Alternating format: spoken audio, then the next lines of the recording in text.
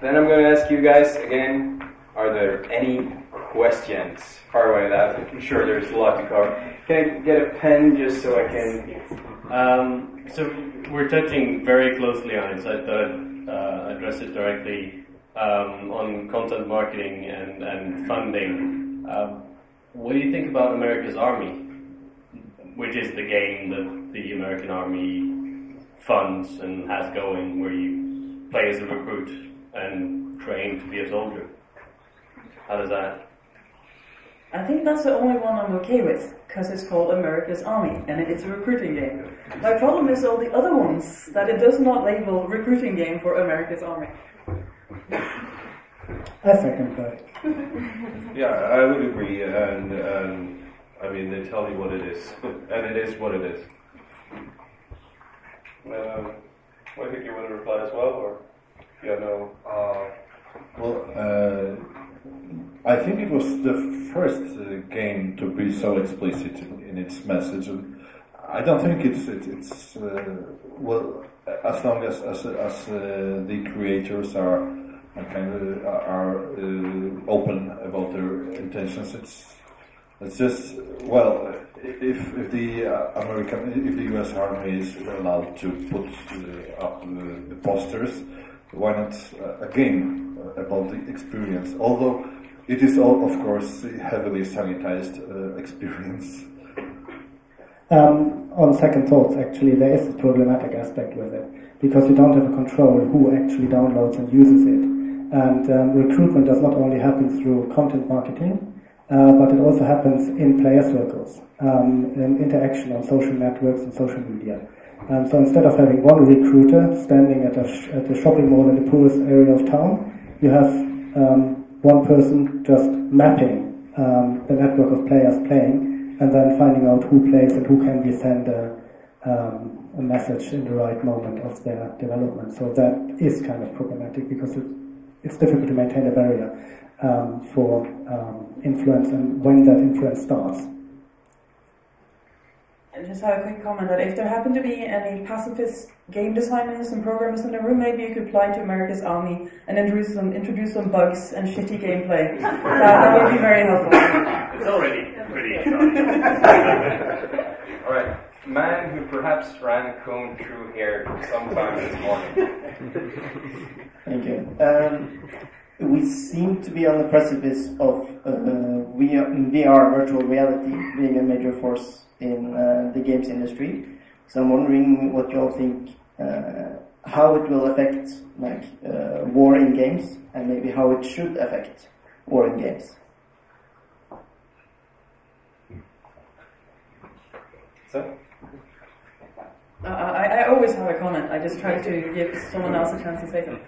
Well, to be fair, I have been waiting for VR since like '92, and it's always like just tomorrow we're gonna get it. Tomorrow, next day.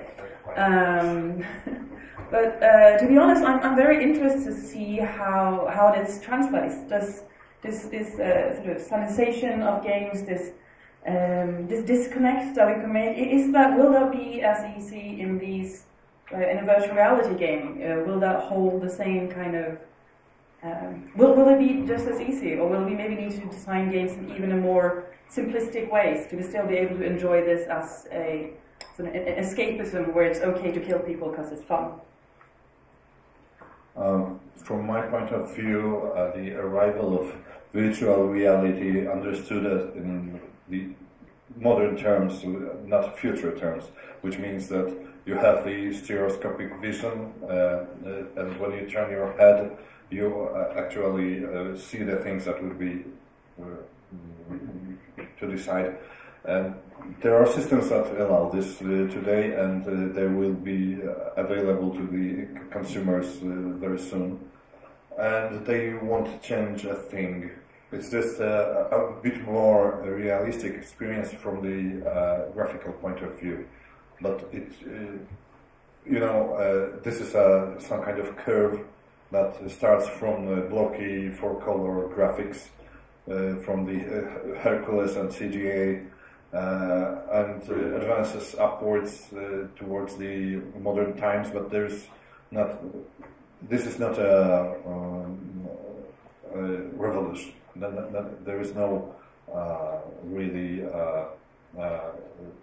paradigm shift or anything. So games and war games also will become a more realistic experience, but it won't bring us very much closer to the possibility of experiencing what war really is, because it's. I don't think it's about the graphics.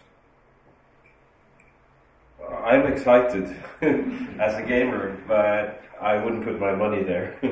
I'm excited to see how technology is going to take gaming. I mean, either it's a war game or whatever, but the point is that war is terrible, so the minute it gets too realistic as a game, nobody's going to want to play.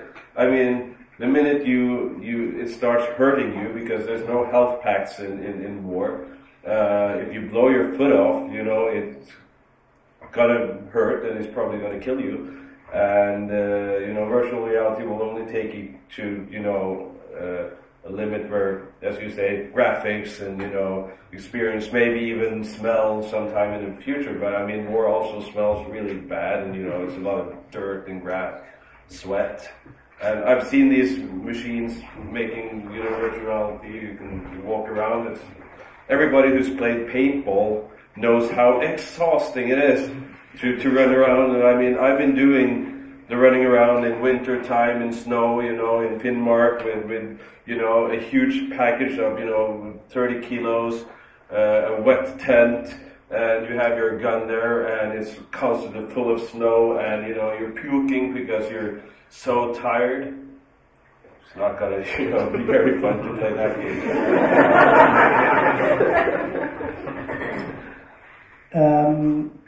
I have to ask the question though, why we always assume that games have to be easily consumable entertainment to become both successful and engaging. And I think this War of Mine has shown, the commercial success of this War of Mine has shown that you actually can make a gritty game which causes very difficult experiences, and people want to play it because they want to see, they want to experience something if you play. And this is, I think, the distinction between shallow entertainment and art.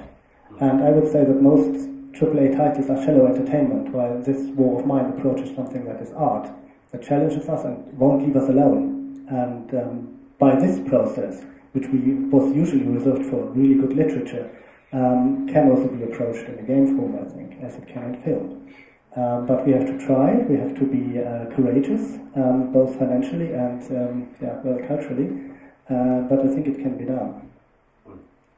So I think the time has come to raise Sweater Man. All right. Hello. Okay.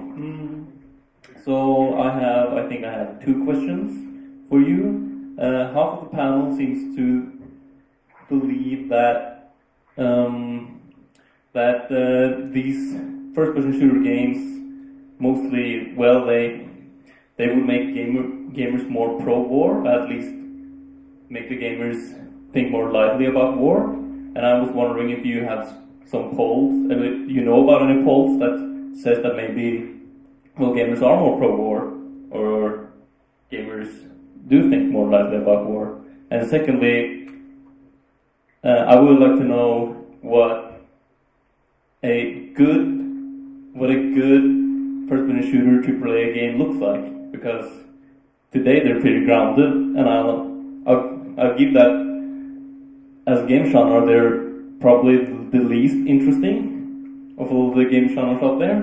But still, what does a good one look like to you? Can I start? Okay. We believe that gamers are more pro-war. I think I never said that, because I tried to get beyond the idea that discursive and cultural influence only happens through gamers. I think it's more about the iconography of a whole society and our culture, which creates a pro-war effect. However, if you want to go to gamers, of course, when the American military uses millions to finance something, they want to know how it works. So there's pretty good statistic available about the effects of America's army on gamers, for instance. And they have measured a significant rise in that they want to serve in the army, a more positive picture of the US military, and blah, blah, blah, blah, blah. However, you have to treat those studies, of course, with a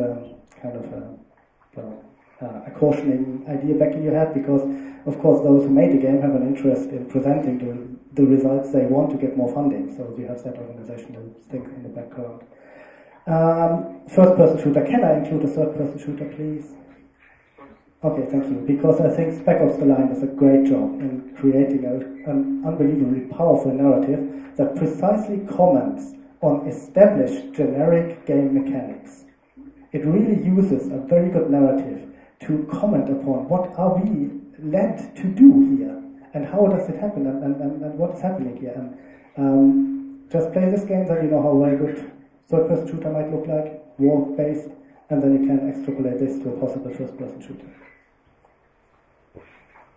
That's probably one of the categories. And of course, we have the same idea. It's not necessarily about making gamers more pro-war, but it would be the equivalent of if you spend most of your days gaming and your genre and the kind of games you like are then set within a fictional world where war is okay. That is going to have effect on a culture as a whole.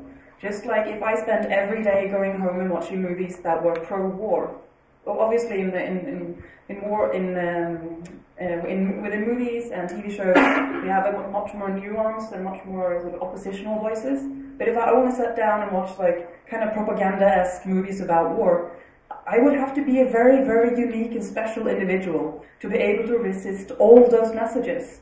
Not just like war is good, but maybe like how to do masculinity. What does it mean to be a real man? What does it mean to be protective? Who are real victims? Who are fragile?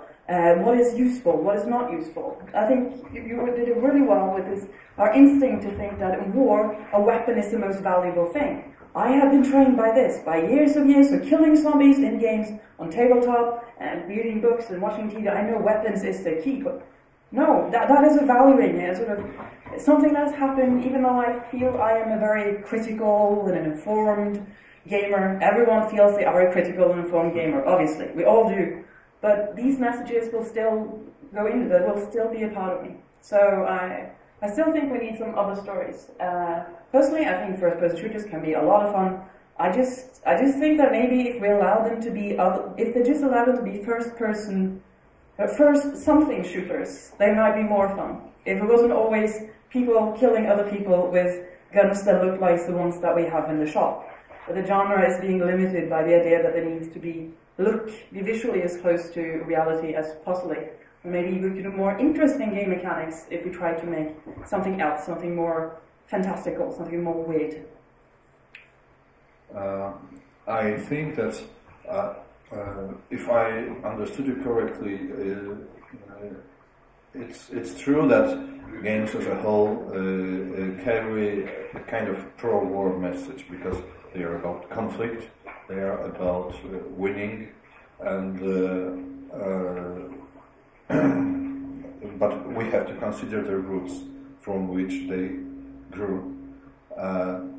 Each kind of art was at its roots shallow entertainment. I'm speaking about the modern arts like cinema, but even books started as stories told by the campfire, and each kind of art outgrew its origins and evolved. And for every All Quiet on the Western Front, there were many books published at the time which praised the efforts of valiant soldiers and lamented the treachery of the enemy and so on, which were essentially war propaganda. And I hope, we didn't create this war of mine specifically to restore the balance, because it would be a bit, too big a a challenge for a single game. But I hope that there will be more games that present the more full picture, and that doesn't. Well, actually, I hope and I see that change. That there are more games that try to be something more in every genre, and that's just a process of growing up for this kind of art.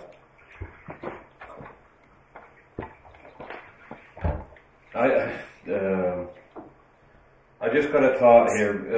Well, what's a good war game? I mean, would a good war game be, you know, putting in a lot of civilians there, a lot of, you know, casualties of war, a lot of collateral damage? I don't know. You have Grand Theft Auto is that game, and I basically never liked Grand Theft Auto. I think it's, you know, pretty much a lousy game when it comes to every other aspect than actually driving the cool cars. And I don't know if that's just kind of the moral compass in me that I never enjoyed driving down people, you know, driving people down from the sidewalks and you know, hitting people with a bat, etc. That's why I think I enjoy war games, because the roles are so, I mean, I am a soldier, that is my character, I'm in a war. It gives me, as you said, Holger, it gives me kind of a reason to shoot my enemy, but still, it is a good reason. And I think also one aspect which is the time we live in. I mean, war today is a lot closer, especially in this country, in Norway, is a lot closer to us now than it has been since the Second World War. When I was a soldier in the army and in UNIFIL and in Bosnia and in Kosovo, Norwegian soldiers had not, you know, really been pushed to killing for 50 years. I mean, since the Second World War. And I mean, in UNIFIL, we were UN soldiers. I mean, I don't think we killed anyone within the, you know, the 1.5 year I served in Lebanon. Bosnia and Kosovo, I mean, the casualties of war was minimum compared to, you know, Second World War. But now you have a generation with soldiers and a reality with the Norwegian soldiers after Afghanistan, Iraq, etc., where you have to expect that actually the majority of soldiers who's been serving in Afghanistan has participated in, you know, real combat like you see in the games, and actually been forced to kill their enemies, and that's reality, and that has, you know, something which, for example, the US, which big part of the gaming industry comes from, they have generations from Vietnam, from before that you have Korea, you have Vietnam, you have several different, everybody has a father or an uncle or a brother who's served, which makes kind of the impact of the game, I think, less than the impact of your surrounding, your environment. I mean, war is a much more part of the identity of the US, the identity of your family, the identity of being an American, etc., which kind of makes it more alien in Norway, but still we're in a generation where it actually isn't anymore. Even though I'm only 41, I'm now an old guy who's viewing this from my generation, while the younger generation actually has experienced a lot more of war, intense and closer up than I have. So I think we're going to go to orange person. Which one? Should I just stop? Well, yes, you're not orange skinned. That was not my intention. Oh, that's okay. I might be orange. Who knows? But I'm not from sunning or anything like that. My question, if I can remember it correctly, was about you asked, is it all right for games to be based around war? And we've talked about that a lot. And I want to say that games have, as long as human beings have been interacting with each other and making any kind of game, there have been war games. Checkers is a war game. Mahjong is a war game. Chess is a war game. Stratego is a war game. You have Risk, which my kid always gets really upset about because she loses. So I just thought, could it be not the fact that we have war games, but that as a whole, from what I've seen, society and humans have not been able to embrace the idea that games are differentiated just as films are. You're not going to send your 10-year-old to watch Saving Private Ryan, or well, I wouldn't have. And you're not going to, have violent sex scenes in some movie that you're going to show to a kid who's 12 or 13. But people still buy video games. GTA 5. I have a nephew who's 8, and he goes to his buddy's house and plays GTA 5. I told his parents this is not okay. But still the parents don't quite grasp it because it's a game. Do we have an issue with calling this games? Because a lot of people who don't play games have a different definition in their mind of what a game would be than those of us who do. Even my husband, we've been married for 32 years, and he still has very little concept of the depth of concentration one needs when you're playing a video game. When you're playing a game, you can't just drop it and answer the question about tomorrow's dinner. It's really hard. And I think that the parents also have this trouble when they're interacting with their children, and they ask them to, just log off and go do your chores or whatever. How can we address this? And is this even relevant? I'm going on and on. Also, you're totally right about the war culture. I've just come back from America. You hear I'm American. But I've lived in Norway most of my life, but I had to go for Statoil with my husband and live in America for 2 years. And I entertained myself by being a substitute teacher. And I am shocked at the number of boys who have opened up to me and say, as soon as I'm 18, I'm joining the Marines. As soon as I'm 18, I'm joining the Army. I'm going to be, it's just a mind-blowing thing. But yeah, that's American.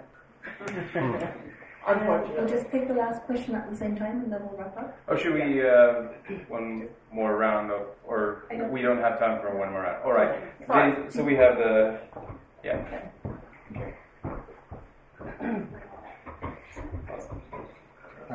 She essentially stole my question, but I'll follow up with. Stereotypically, you have the Western gaming development culture, and then Eastern in Japan and Korea mainly. How would you say that those two cultures of game development address war in games differently, and the same, I suppose? Alright, so both those questions, I guess, at the same time.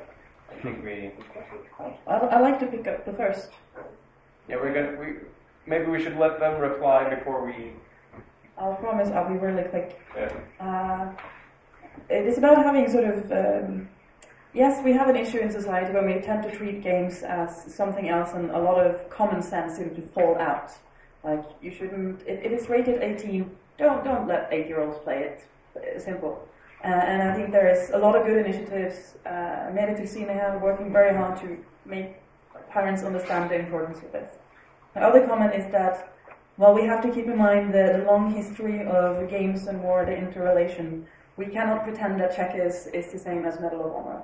We cannot pretend that this level of graphic reality and what kind of symbols are put in there makes these something that we can put sort of say that they are the same thing. And personally, I wish we had more people thinking from checkers or chess when they say I want to design a war game. That games as a genre, games as a medium, is being held back by our need to think that things shouldn't be abstract. That we need to look back to the roots of digital games. All genres of games were invented like in 1987. Since then we've added better graphics and saving points. So we really need to look back if we want to find different ways of expressing this. And it's not surprising that war games and war stories are as old as humanity, because war is the most, extreme collective endeavor you can engage in. However, the idea then that there is a relation between the actual experience and the popular cultural expressions that has to be kind of qualified, because very often war games or war films are advertised with the idea that, oh, the soldier set is just like it was on the battlefield, for instance.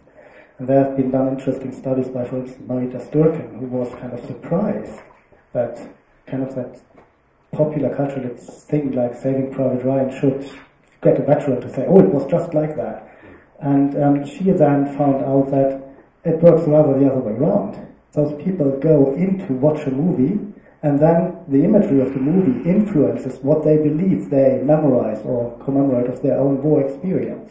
So there are a series of different ways how these things interact, I guess. And then the idea about, you said that you brought up the sex thing, and I still find it really peculiar that you have greater difficulties getting a pair of boobs on screen than blowing someone's head off or something. So. Right, Sharon. I don't know the difference between sort of the Asian game industry and the Western game industry and war, but I'd really like to know more if anyone has a perspective. Maybe you do. I want to know more. Please inform. But speaking about the Eastern game industry, do you mean the Eastern European or Asian?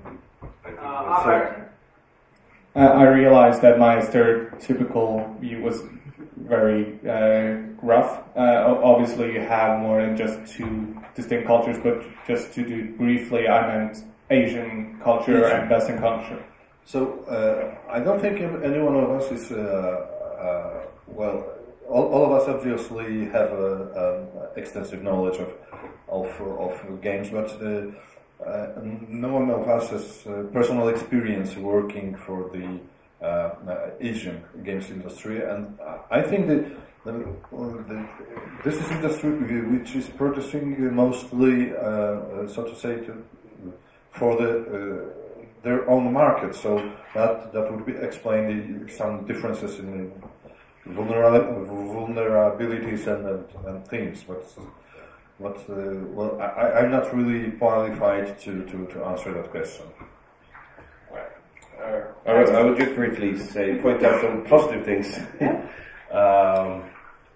I don't know about the Asian or European gaming industry, but I mean, checkers is a game of strategy.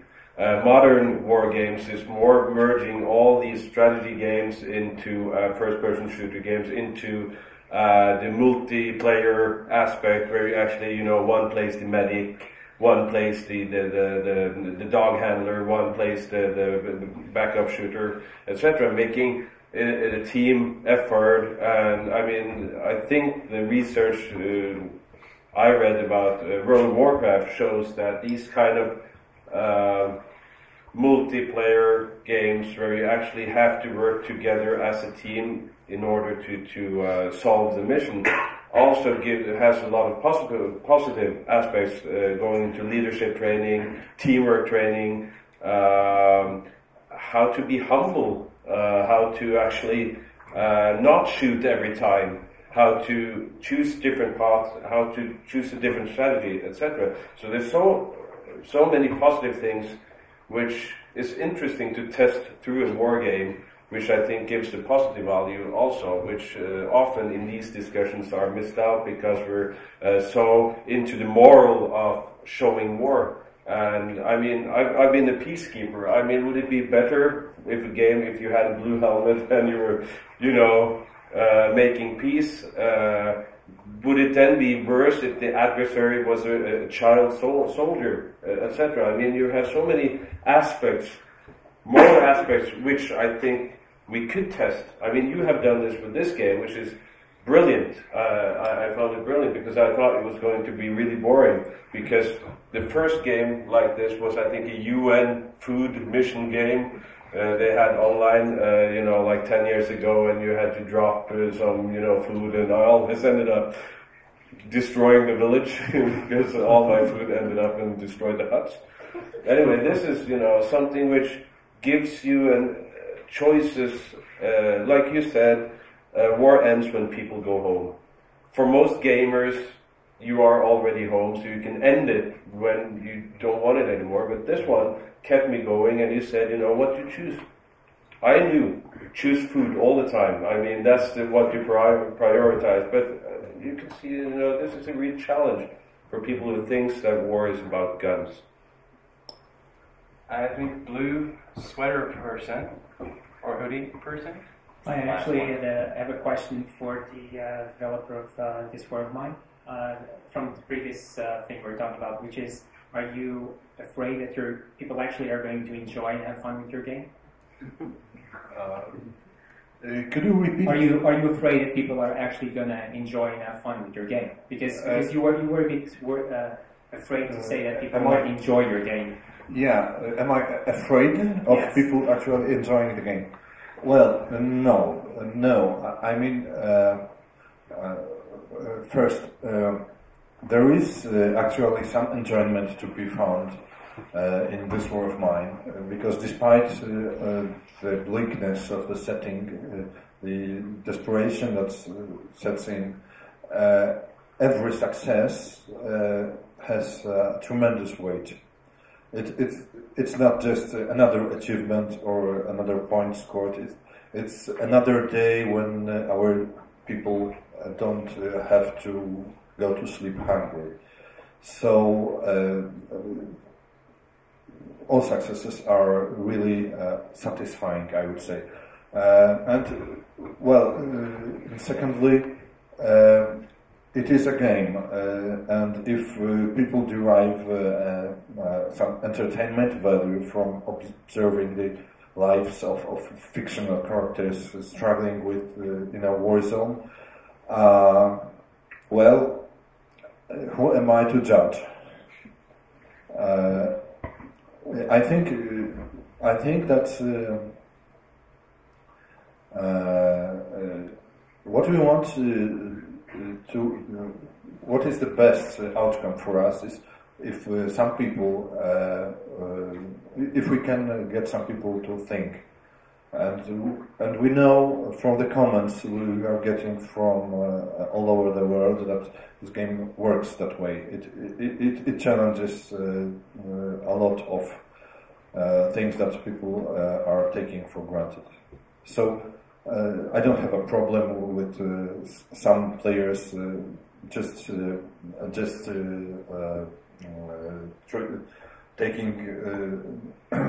treating it as entertainment, and even playing as soulless monsters who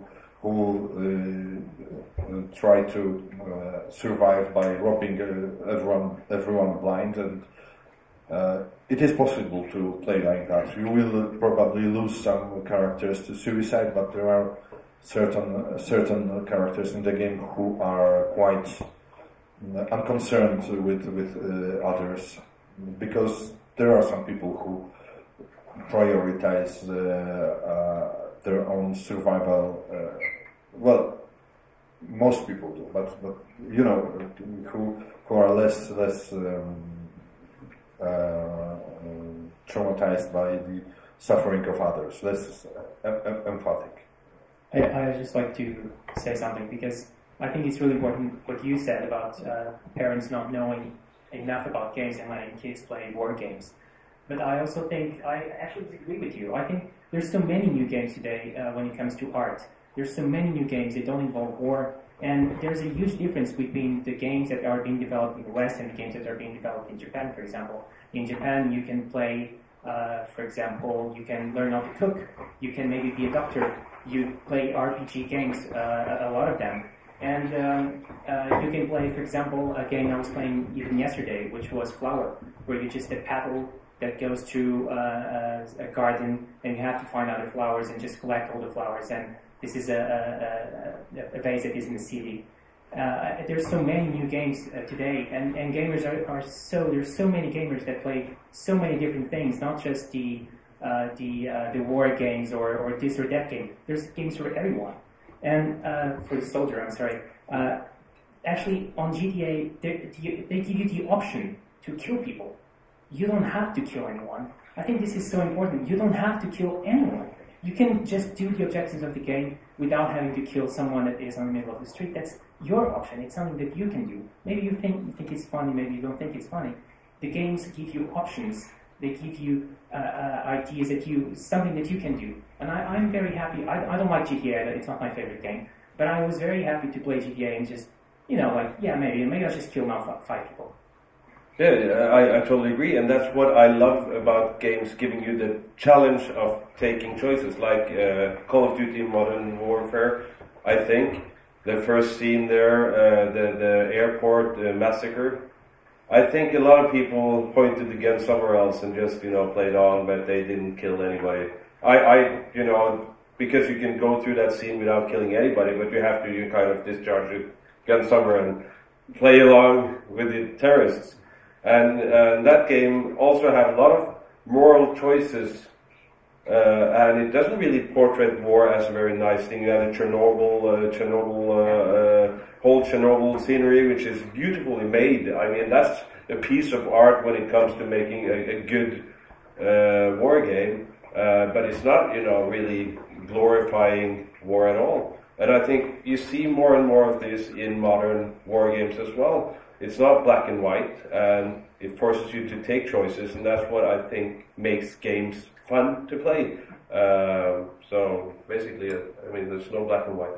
I think we need to end on I just have to make that comment, because of course games are about making choices, and that's what makes them fun. But I think Modern Warfare is a very bad example for this.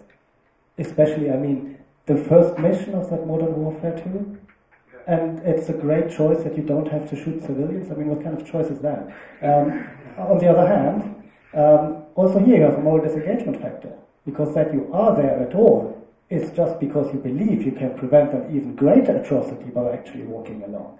So also, I already in that scene, even though it has been kind of celebrated as the great advance of the first-person shooter, is kind of narrowly framed, and thereby takes away your choice, really. So, thank you, sorry. Well, it seems we have solved war games. And the next time we will be solving education in games. Now, I want to thank everyone for coming. And if anyone is feeling inspired by anything we've said or done here today, you can feel free to submit a text to the Digital Lives writing contest posted by Fritt Ord. So thank you again for coming, and hope to see you soon in March.